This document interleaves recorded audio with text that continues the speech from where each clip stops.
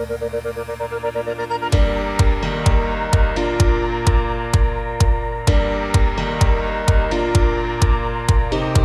Julia Holland Austin, and I am a senior research chemist working for the Heritage Group within a company called Biosynthetic Technologies. Our world's future is bright. There are so many new and existing innovations happening every day, but we have to be responsible and look at the long-term effect we have on our world. Everyday products such as cars, boats, and trucks use oils that aren't so environmentally friendly. As a research chemist here in Indianapolis, Indiana, I work every day with my team to use science to make these products more sustainable and eco-friendly.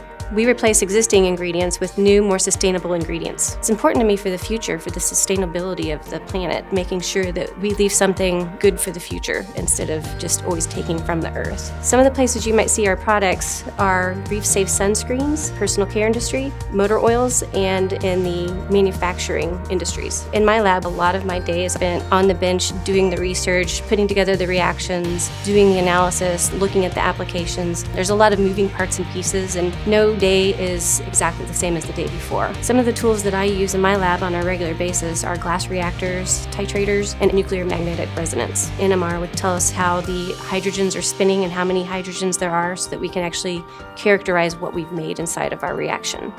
It's really fulfilling to have a career in STEM because I know that my work is making an impact on the world, and right now I know that it's making a positive impact on the world. S is for science, and that is the foundation of what we do here every day whenever we're doing chemistry to react molecules. T is for technology. We use technology every day with the equipments that we use to help analyze all of our data. And without these complex computers, we wouldn't be able to figure out what we've made.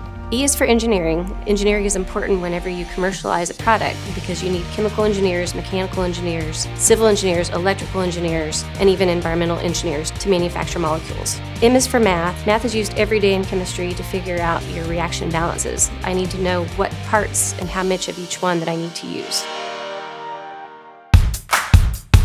As a kid, I was really quiet and shy. I liked everything in school. There's not a single subject that I ever really didn't like. I kind of gravitated towards science as I got a little bit older and science became a little bit more interesting. STEM is fantastic and I love everything about it. I think if you're interested in it and you start to feel passionate about it, don't let anybody tell you that you shouldn't do it because you're a girl. I don't think there's as many gender boundaries as there were whenever I was going into chemistry, but even then, I didn't listen to them and I found a career that really fulfills me and I'm very passionate about. Outside the classroom, there are a lot of different programs that you can be involved in. The Children's Museum has a really good STEM lab where you can go and learn about science. There's a lot of different things in the city of Indianapolis. We do have a lot of innovation going on in the city. If you know somebody, just talk to an adult. Talk to somebody that's in that field.